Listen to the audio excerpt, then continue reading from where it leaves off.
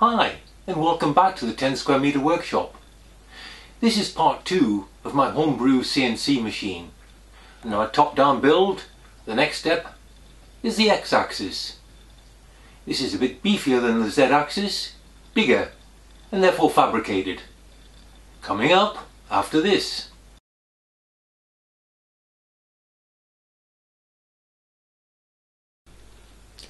The Y-axis frame I'm going to fabricate using 12.5 and 9.5mm plate, actually 1/2 inch and 3/8.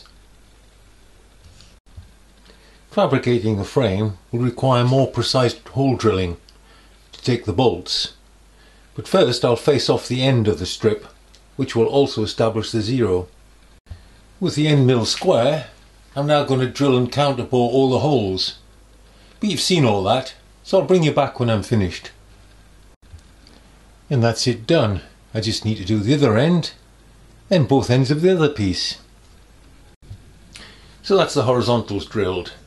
I still have to add the rails, but they don't arrive for another couple of days. The tie bars are small enough to machine all in one operation. So, another day or map. This is getting repetitive.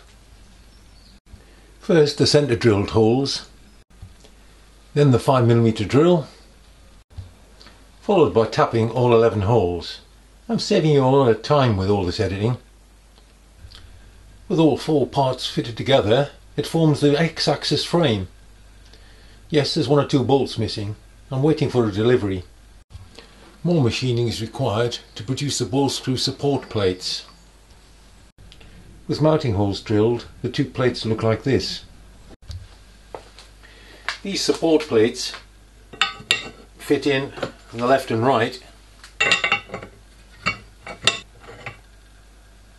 to hold the ball screws.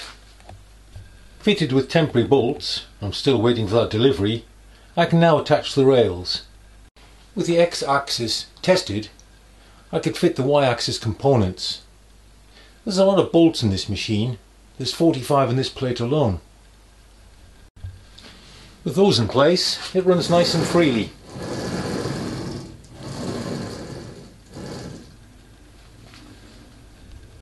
There's no shortage of people on YouTube who have made a CNC machine for very little money and only using hand tools. Well, all I can say is they must be mighty good at hand fitting and have lots of time to do it. Or the machines aren't very accurate. Having said that, there are times when hand fitting, hand measuring is better than using machines.